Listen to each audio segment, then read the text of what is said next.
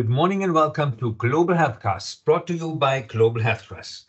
In this podcast series, once a week, we bring to you news and views about infectious diseases, vaccines, and vaccination. I am Joe Schmitt, and with me is Dr. Melvin Sanicas. Good morning to Switzerland. Good morning, Melvin. Good morning, Professor Schmidt. Good morning, good afternoon, good evening to those who are watching us or listening to us today. The topics we cover today are singing rehabilitates speech production in post-stroke aphasia. Then Melvin will tell you about the status of new effective HIV vaccines. And I will remind you of what travelers should think about before they leave. And I have a little summary of an unsystematic review of ongoing and new emerging infections and outbreaks and some general recommendations. Let's start with singing. Melvin, you are from the Philippines, and I remember the Philippines as a singing country. You have a flooding, you have a storm, you have a hurricane, whatever you have, people start singing. I like to be in the Philippines. It's always fun to be there and very joyful, and singing is important. And you tell us why.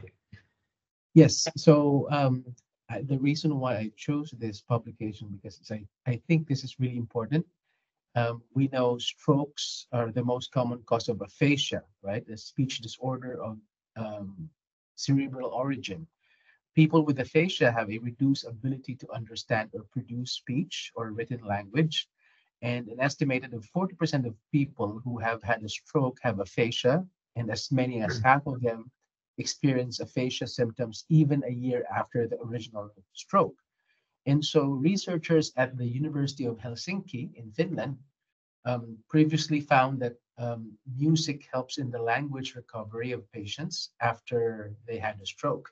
Now, the same researchers, actually, some of them are from the same group, they have uncovered the reason for the rehabilitation effect of singing, and they published this in the journal eNeuro. According to the findings, singing, as it were, repairs the structural language network of the brain, and the language network process language and speech in our brains. And so this is really important, right? And in patients with aphasia, the network has been damaged. And so in this study, they have shown that singing actually helps repair the damage of the language network processes in the brain. Very interesting. And actually, Finland is another singing country. If you ever have the opportunity to go to Helsinki, they have great organs and they have many organs in all even smaller places. They have a choir at the university. My friend Heikki Peltola was part of that, if I remember correctly. So there are many musicians in Helsinki and particularly in academia. So this fits well. I cannot comment much on the data, Yeah. but singing is important, right? Yeah, and I think the other thing that made this study really good and unique is that they were able to show that singing increased the volume of gray matter in the regions of the left frontal lobe and really improved tract connectivity in the brain. Wonderful. So singing increases your or may increase your IQ. And so it's very helpful, I guess, for everybody. Melvin, you have a second topic today, and that is HIV. Please tell us why HIV today and why vaccines and where are we with vaccines? Yeah, so May 18, which was just a few days ago, it was the HIV Vaccine Awareness Day, and it is celebrated every year to basically reflect on the ongoing efforts to develop a preventive vaccine against HIV/AIDS. And the reason why I just highlighted this one is because we have some good developments in the past several years. And if you go to the next slide, this will show you basically one of those many developments, right? This is a model of broadly neutralizing antibody in humans for HIV. And this is just one of the many developments. There are many reasons why the development of a potential HIV vaccine is challenging, including the extraordinary genetic diversity of HIV-1 and the complex mechanisms of immune evasion, HIV-1 envelope glycoproteins are poorly recognized by the immune system, which means that potent broadly neutralizing antibodies, or BNAbs, as you've seen here in the slide, are really useful for this kind of disease, right? And we know from several years now that induction of potent and broadly neutralizing HIV-1 antibodies are really helpful in preventing HIV infection. Yeah, the story is really that HIV, I guess, mutates once a day, right? If I remember correctly. And this Yes. is why you need Yes. this specific new Yep. approach. Yeah, and I think in virology lectures in the past, I remember professors would always say that for influenza, it takes 6 to 12 months to have something new. For HIV, 1 to 2 days. Yeah. And for COVID, it takes a couple of months. Yeah. And for HIV, it is once a day. So there are new approaches. So there's new hope. Yeah, and on this slide, you will just see that we have this mutation-guided immunogen design, which really aims to identify the improbable and the probable mutations in BNAbs that are not routinely generated by somatic hypermutations. And basically, I think the simple way of saying is, explaining this is that these mutation-guided immunogen studies and design help create immunogens that are basically covering what are the potential, let's say, versions of the HIV-1 virus that the body may encounter, right? So it's like looking at what is there at the moment and modeling what will be the future versions of the virus and creating neutralizing antibodies for all of those potential versions as well. Very interesting approach. In the end, it would be nice if we could tell the immune system how to address new mutations to come, how to detect them, and then get the antibody response. But that is next generation, right? Right now, we need to design a vaccine expecting the mutations to come, and that's what this shows. But in the future, very far future, 10, 20 years from now, we may be able to design, yeah, how would you call that? You would call it, would design a vaccine that helps the immune system to adapt to changes in the respiratory pathogens, or in HIV in this case, right? Yeah. Very interesting. And that gives you hope. I have a couple of topics for travelers, and I start with measles outbreaks around the globe because this is a deadly disease with 1 per 1,000 of diseased who die in the end, and there are a lot of complications that I don't even mention. The complication rate is 20 to 50% depending on what type of host you are. And many destinations around the globe are reporting increased number cases of measles, and this is why you should be fully vaccinated at least 2 weeks before you leave your home country. The majority of imported measles cases in any country is probably in those who are unvaccinated. And finally, you should be fully vaccinated, and you find vaccination recommendations in the public health office recommendations or by your NITEC recommendations in your local country. In the United States, vaccination against measles is sometimes even recommended for 6 to 11 months of children. We know today that the vaccine doesn't work well in the very young. It is working good as of about 1 year of age. But again, in specific situations, you can go down to 6 months, and there are different recommendations by country. Upon returning, if you have not been vaccinated or if you are an immunocompromised person, and if you start having a rash or a high fever, cough, runny nose, red watery eyes, think of measles and call your physicians. Don't go to his or her office, because you will, if you have measles, you're highly contagious. And if you're immune suppressed, you may not have a rash, and you may not have a high fever. You may have just a plethora of any other symptoms. So for the severely immunosuppressed, measles is very difficult to diagnose. And again, it is highly contagious. And yeah, that is the thing that is what you should know about measles. And here from the CDC, this is a map of the outbreaks of measles, not around the globe as the slide says, but it is in Africa and in Asia largely, the United States, and I have on a different slides, and I don't have Latin America here. What you can see is many places in Africa have measles, and certainly also here in Russia, in India, in Afghanistan, and all these places here in Southeast Asia, they have measles outbreaks. And the list is here. Now, this is cases of measles in the United States. And as you can see here in 2024, they really had a big outbreak earlier this year. The sad story is like with COVID, it appears to me that there are particularly high number of cases and outbreaks in republicly run states where vaccination against measles is not recommended or maybe even discouraged for no good scientific reasons.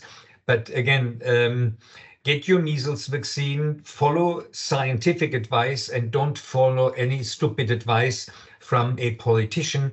And that actually includes the, I guess, grandson of John F. Kennedy, who is a candidate for presidency, an independent candidate, and who opposes vaccination. Now, another disease to worry about in the United States is group A streptococcus. And actually in late 2022, there were outbreaks in several states of the United States of group A streptococci or streptococcus pyogenes. In 2023, then there was a high number of cases of GAS in older people, 65 plus, but then also there were increases in young children. And then again, there were a large number of cases later on. And just to remind you, there is more to strep A than a sore throat. You may have tonsillitis pharyngitis, but there is also necrotizing fasciitis, streptococcal toxic shock syndrome, and death. And then what they list on the website as non-invasive, but which is invasive, basically is empyema, osteomyelitis, septic arthritis, and there may be also pneumonia with acute hypoxic respiratory failure. So group A streptococcus is something to worry about. And if you do have tonsillopharyngitis with group A strep, get your penicillin for yourself to not come down with any of the secondary diseases like rheumatism, rheumatic fever actually. So this is something to worry about. And you should also do this for the people around you, because using penicillin, you will stop spreading the organism. And the final point I want to make is, again, I have an unsystematic summary of outbreaks that I got aware of in the last week or so, which is yellow fever in South America, the flooding in Brazil, you all have heard about in the news. And in the wake of that, please consider maybe cholera, hepatitis A, other types of infections, and there may be late epidemics due to low uptake of vaccines with all the routine vaccinations. There are pertussis outbreaks in Europe. Australia reports Ross River fever, and this looks like dengue but isn't. In India, you may worry about West Nile virus and Chiasanur forest disease. That is two flaviviruses. And actually, Chiasanur forest disease, you may be protected if you are vaccinated against tick-borne encephalitis. At least immunologically, there is cross-reaction with high neutralizing antibodies. If you have been vaccinated against TBE, your immune system likely would also cover KFD. There's an outbreak of hepatitis A in Lebanon. And then last global health cast, we already covered Umrah and Hajj. And this is what you should be vaccinated against routinely. And specifically, go to the website of the Kingdom of Saudi Arabia for their recommendations for vaccination if you want to go to your pilgrimage to Umrah and Hajj. Finally, my travel advice is go to the WHO website. They have a global view on local recommendations. You may also consider going to your public health offices. Most of them have advice for travelers that does not only include vaccination, but other ways of preventing infectious diseases. And then for some, in some ministries of health or of foreign affairs, there may be specific recommendations depending on where you go. They may have quite on-time warnings, maybe before even the public health institutes know, the foreign affairs institutes may know what is going on around the globe. Melvin, any topics or any additional points to the topics I covered, starting with measles and then going to strep A and finally to the outbreaks I covered here? No, I think it's just important, Professor, to remember that if you travel, it's really good to check the website, the embassies of your country in those countries, and also check the Ministry of Health websites of that particular country you're visiting. I think it's really a good thing to do that. Yeah, yeah. And finally, I guess that brings us to the end, and we have one cartoon in the end. But again, Melvin covered that singing is important, particularly if you have aphasia after a stroke. He updated us on where we are with an effective HIV vaccine. I reminded you as travelers, now it is late May, if you want to travel, and June, think about global measles, think about strep A, think about all the outbreaks that are going on around the globe, and go to the website of WHO or your local public health office for specific recommendations for the country that you are traveling to. And Melvin, here is the final cartoon that you will cover today. Yeah, I think this is showing us the fountain of all knowledge, a tap of vocational insight, and the bucket of useless trivia, sprinkler of dubious facts, and the puddle of misleading statistics. So I think it's just funny to show all these cartoon showing us the different sources of knowledge of people nowadays. Yeah, and what comes to my mind when I see this, and hopefully our Global Healthcast is fountain of all knowledge, right? I was wondering what is the difference here and how can you find out? I think one difference between science and stupid stuff and political stupidness when it comes to vaccines and vaccination, I think it is science is democratic. A good scientist will listen to his or her opponent coming up with a different opinion. And he will try to find out if the opponent or another scientist has a point. And he will challenge his own research with the points from someone else. And I think so good science is democratic and can be challenged. And if it is challenged, that improves to better knowledge. Whereas all the others, particularly the sprinkler of dubious facts and the puddle of misleading statistics, they won't accept any criticism or a different view. I think this is the big difference. What do you think? Yes, the big difference is that for people of science, you actually listen to those who have different views. But for people of pseudoscience, they will never listen to you, and they just have their own set of messages that they stick to. Yeah. Thank you very much for listening to us today. And I say goodbye until next week. And Melvin, you have the last word. Yeah, so thank you very much for listening, everyone. Stay safe.